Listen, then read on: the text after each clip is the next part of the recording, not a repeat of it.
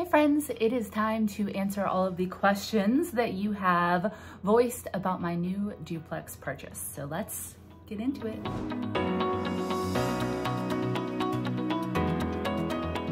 If y'all didn't know, I recently purchased a second duplex. I bought the home that I live in now, which is a 3-bed, 2-bath duplex in College Station, Texas at the beginning of 2020.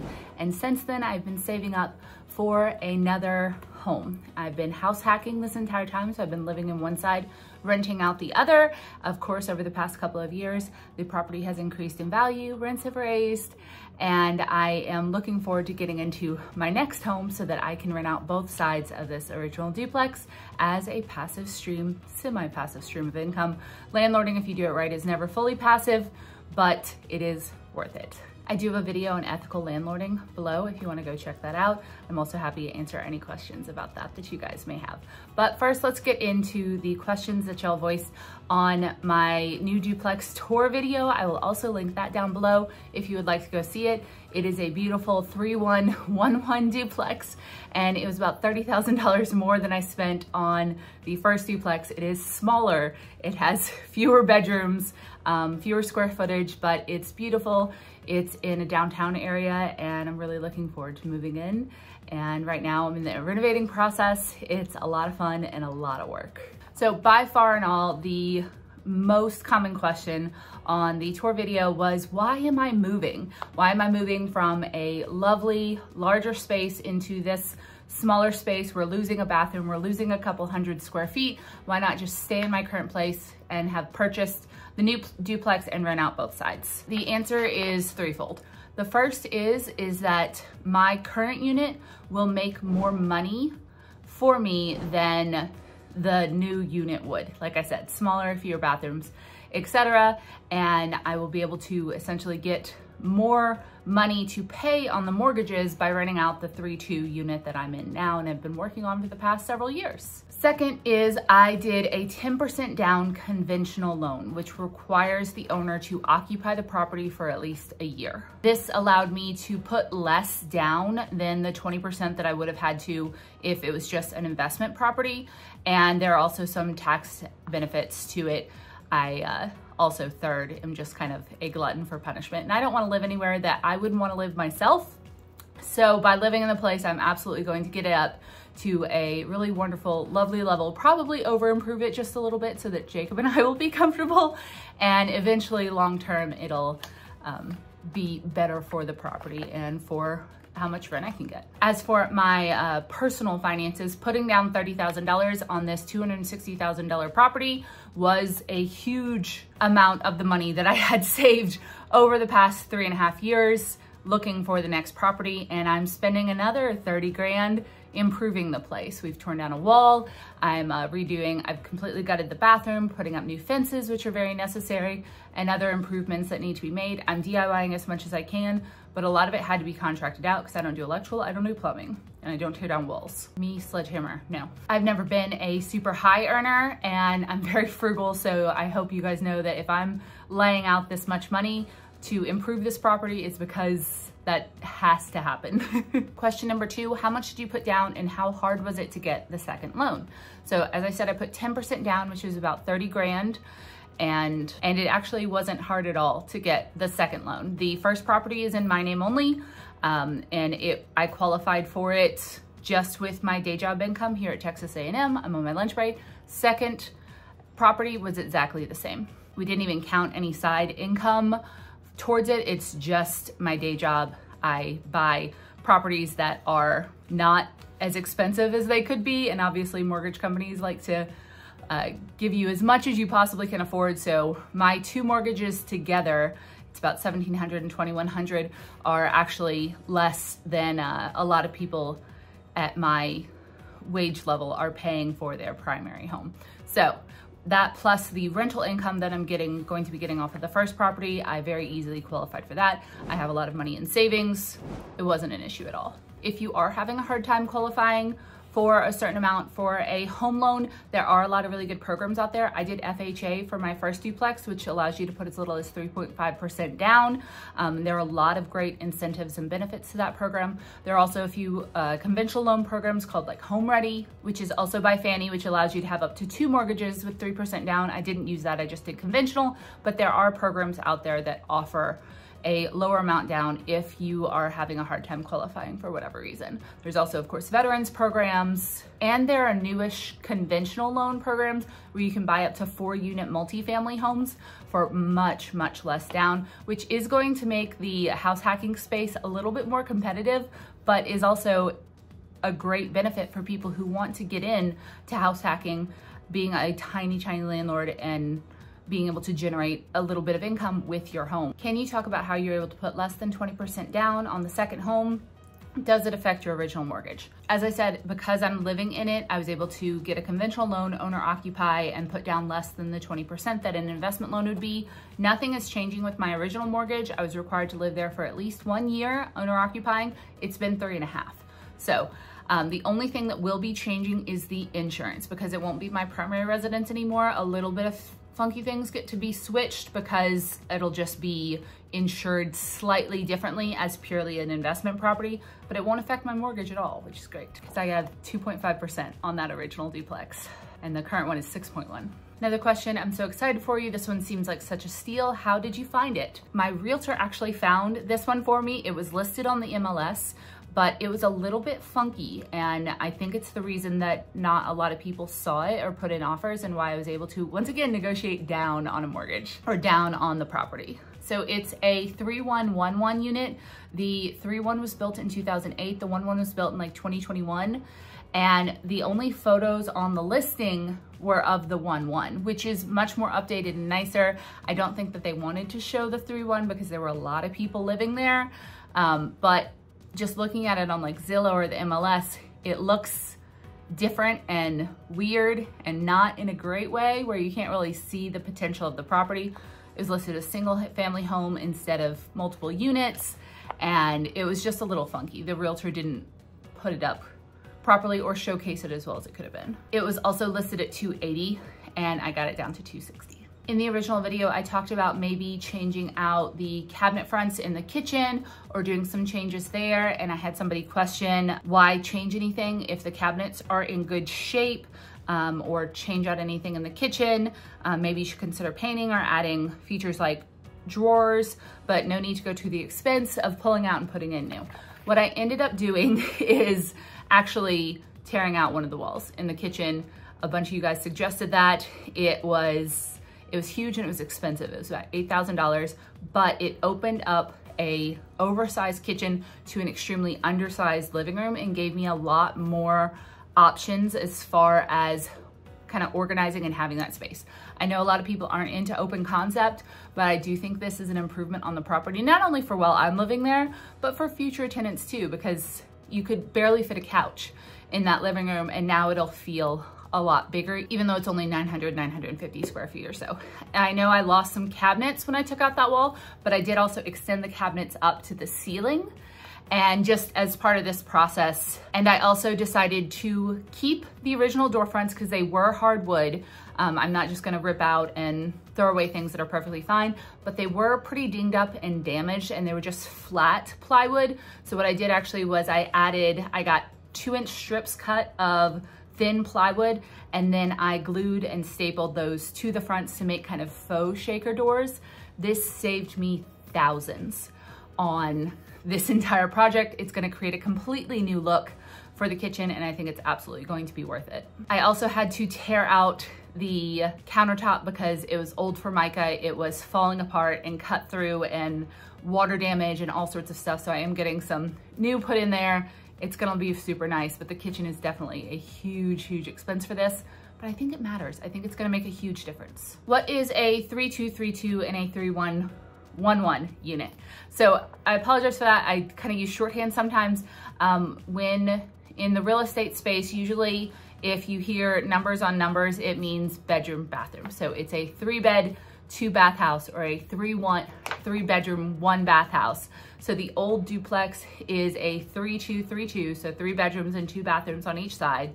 And the new duplex is a 3-1-1-1, which is 3-bed, 1-bath on one side, 1-bed, 1-bath on the other. Next, do you manage these yourself or do you hire a property manager?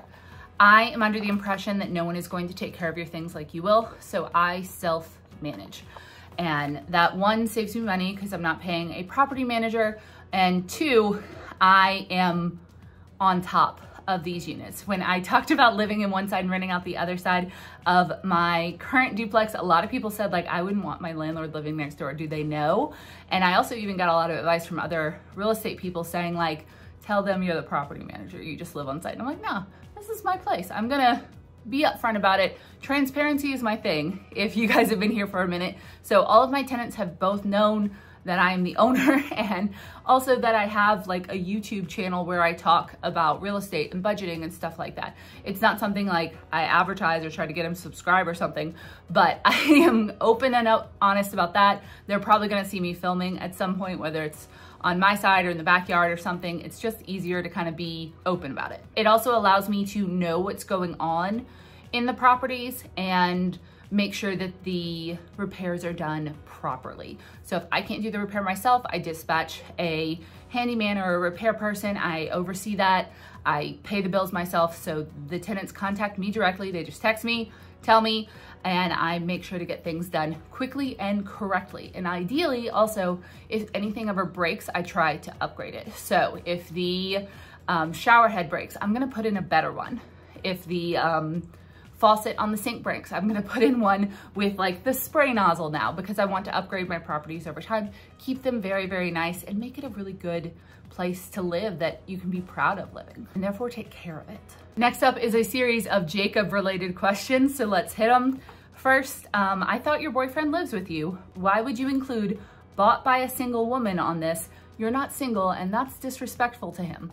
Well, first of all, I did buy it by myself without any of his money. And 2, we are engaged, but we are not married. I am single, both in the purchase of this and in like the definition of unmarried, which is, yeah. He didn't pay for any of this, so he doesn't get to get credit.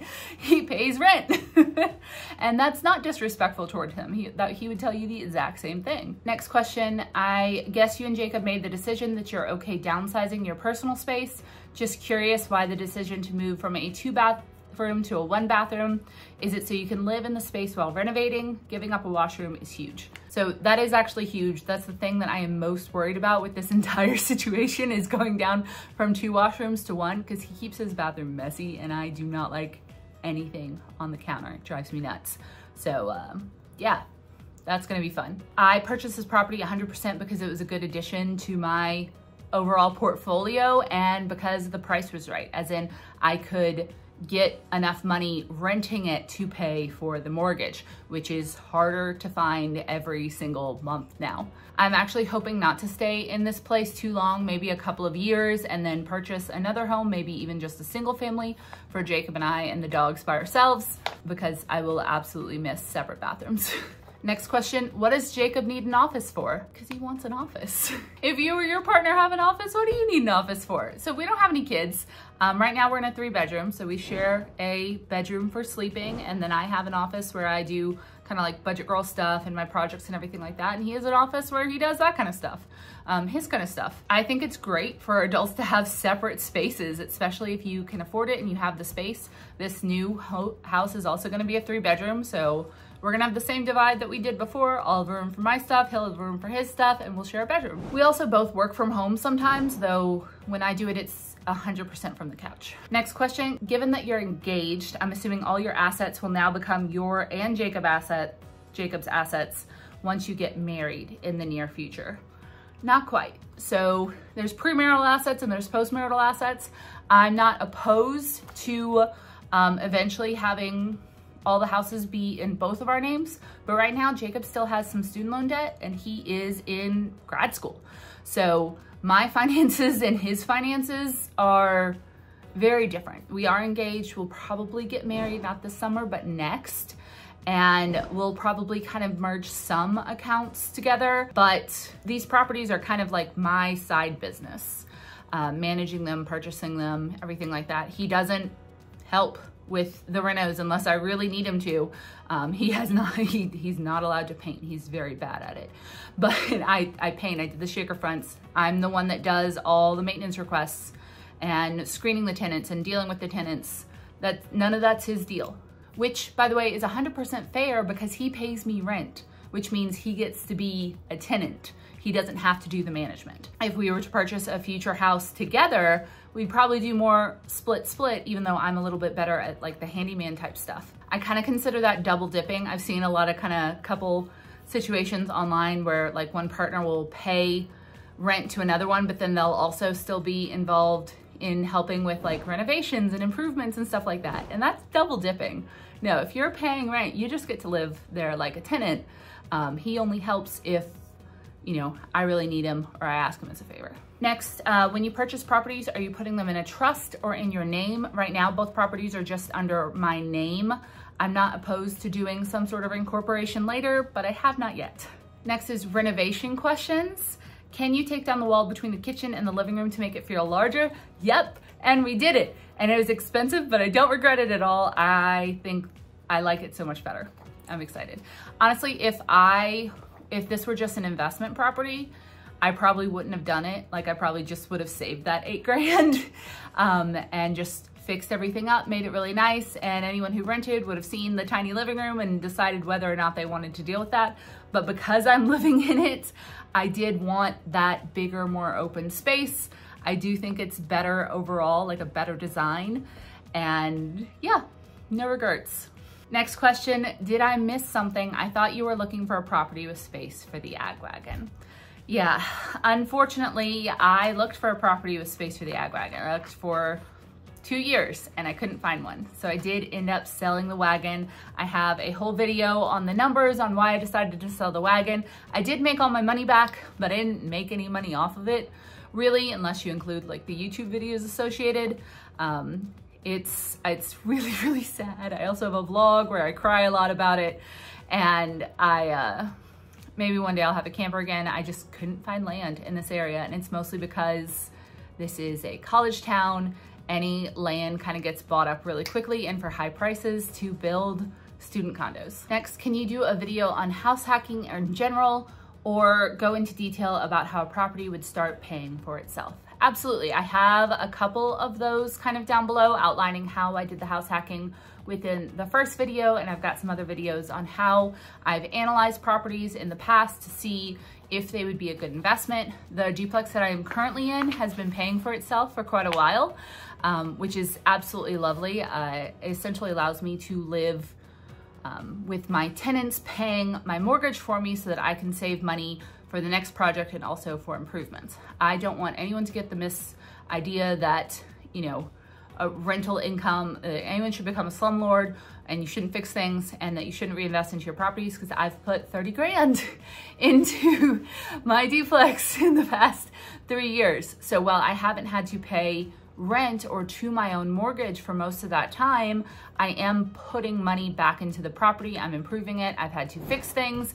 There was a huge drainage thing and a kitchen flood. So you have to have those kind of funds available to the side for that, and just kind of hope that eventually you'll get into the actual cash flow territory, which is how I will be when I move into the next place. The mortgage is currently $1,700 on my current duplex. I have one side rented out for $1,450 and Jacob pays $700 in rent to my side. So I actually make about $150 a month on the property, which immediately goes into PITI. So money that will be reinvested back into the property, things, just simple things like maintenance, pest spray, small improvements, that kind of thing.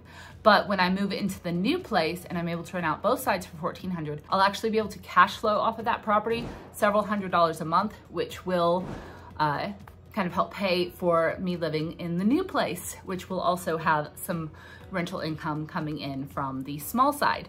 So that's kind of how that works. It's a long process. It's not easy or quick money, but over time, the mortgage will get paid down, the property will continue cash flowing, I will continue to keep it a lovely, wonderful place to live, and it will be a good secondary income generator for me so that I can not fully depend on my day job income. We like multiple streams of income. They protect you. Next, you have a habitat restore in your area. It's a good place to check for vanity sinks, bathtubs, etc. And yes, I always shop secondhand and DIY when possible. So I always check those types of places and local stores first. Honestly, you can get cooler stuff and of course support the programs in your community. Unfortunately, my habitat seems to have some pricing issues because I tried to get a couple extra cabinets from there and they wanted like $1 less than the ones at Home Depot. But yes, most of the time, always secondhand. I always check secondhand first and I DIY and reuse stuff as much as possible for sustainability and for money savings. I also use Facebook Marketplace a lot to find things. I was able to find these absolutely gorgeous Pottery Barn vanity medicine cabinets and they were $75 for the pair, but originally $400 each. Can save so much by just shopping online. I also went and got a pair of bifold doors for the closet for 20 bucks. I had to drive 40 minutes, but still that saved me like 180 bucks. Almost done. How are you doing this on one income? Congrats, I'm going to cry. So I never want anyone to cry and I 1000% get how frustrating it can be to look at the prices that houses are and how much you're making and just feel like that dream is so far out of reach, much less being able to like own multifamily property or multiple properties. I am never gonna be one of those people that comes on the internet and says, hey, I got rich doing this and anybody can do it, because the frank fact is not everybody has the same resources that you do. And it's also why I don't have like a course on how to make it big on YouTube or do a bunch of affiliate marketing or anything like that. I just think it's somewhat disingenuous. And I also try to recognize that everyone's personal finances, opportunities, resources, time, and skills are completely different. Not everyone can become a millionaire with Airbnb, as I learned, or affiliate marketing or real estate. I am not a get rich quick or even like a get rich channel. I'm more extremely slow, slugging forward, budgeting and making good money decisions over time person, which is not sexy and very hard to sell. I also haven't 100% figured everything out yet. I'm still learning and I try to be as open with you guys as possible on that. And not every venture works. Look at the ag wagon. So subscribe if you're down for that quickly. So all that said, here's what I've done to be able to afford the new duplex. I currently save over 40% of my income from my day job, which has raised over the past 7 years that I've been here. I started at 47 and now I'm at 70. I also have a few side hustles like this channel, like the other side of my property. I had the ag wagon. I have no monthly housing costs, as I mentioned, and that allows me to save the entirety of what I would be paying for housing for the next property. And as my income is raised, I haven't really added a lot to my budget other than just having to increase it slightly as things have gotten more expensive. Food is killing us all right now. I have emergency funds and other savings that keep me from having to go into debt if things happen, which they absolutely always do. And I know that a lot of this sounds intimidating and hard to accomplish, but I promise you that I started probably worse off, if not at the same place that anyone watching this is, with a absolute ton of student loan debt. I was making $1,600 a month and have just budgeted and made better money decisions as I could over time. It's not something that I was able to like flip a switch and make it happen. And it's not the funnest thing to hear either, because it's a long slog. I've been documenting this slog for almost 10 years now. I sincerely hope that this doesn't discourage anyone. I always encourage people to start the same way that I did, with a budget, with a plan, and with some goals. Starting to save for the future, pay down your debt, and forming good money habits that you can level up over time. Your path or situation might not look like mine has at all, but I do believe that you can reach any financial goals that you might have over time if you are patient and steadfast in your journey towards them. My big moments were realizing exactly my money situation and kind of figuring out what I could do to start rolling the ball on those, slowly increasing my income, cutting down on the debt. It took me 3 years to pay off my student loans. And once I was done doing that, I moved that money that I was paying towards the loans towards my emergency fund and then to a house fund. and now I'm still saving most of that money that I have left over every month. Once I got the house, the original duplex, I was able to save even more because I didn't have to pay as much to live somewhere, which was a huge game changer. A little bit of it is luck, negotiating raises, finding other ways to bring in more money, and a lot of it is accepting that things take time. Waiting for the right opportunities, like the properties that I have ended up purchasing, has been fairly brutal. I've seen some of my peers in this space buy dozens of properties over the last few years, and I just kind of have to sit and wait for the right opportunity because I'm not as high of an earner. But during the past 3.5 years, while I've been saving and looking for places, the money that I was saving piled up, and then when the opportunity and the numbers were right, I was able to purchase this new place. I'd like to make it as clear as possible that I am not better or different than anyone. And I recognize how hard it is. If I had some things like kids, my money situation would be completely different. If I lived in a higher or lower cost of area, a different health situation where I couldn't go DIY a lot of the stuff or teach myself how to do things, it would be a lot harder. I encourage you to focus on what you can change in the short term and not give up on any of the dreams that you might have long term. I believe that you can get there, and I thank you for asking. I know it's hard. And then the final question, any desire to get a real estate license? It seems like a good fit. So a lot of people who invest in real estate do end up getting their real estate license, mainly so that they can get those fat commission checks kind of from themselves or from the seller if they're purchasing a new place. So if you buy a property from someone and the seller pays your commission, then you purchase a house and then get like a check immediately back from the seller. It's like extra money. However, I am still learning the real estate investment area and the space, and I have been able to get a ton of value from working with a local realtor who has been doing this for decades. My realtor, Janet, has been with me through both of these duplex purchases. She has brought me to probably close to 100 properties to look at over the past 4 or 5 years. And she and her husband know so much about the space on how to ask for different things and to negotiate contracts. She has definitely saved me so much more money than I would have had, gotten from kind of negotiating my own deals. And so maybe one day in the far, far future, but in the meantime, I'm enjoying working with someone else who can try to think of things alongside me to benefit me. And that's been worth absolutely every penny. Also, I'm not sure that I need another job to add to the resume. That doesn't sound like fun to me. All right, that's all the questions that I have from you guys right now. Feel free to ask any more below, and I promise, working very hard on the first duplex diaries. I've been doing every single weekend at the new house, elbow deep in paint and gross and all sorts of stuff, but it's coming along so beautifully and I can't wait for you to see it. So don't forget to subscribe and like if you like normal person wealth building and real estate investing. And I will see you guys next time. Bye.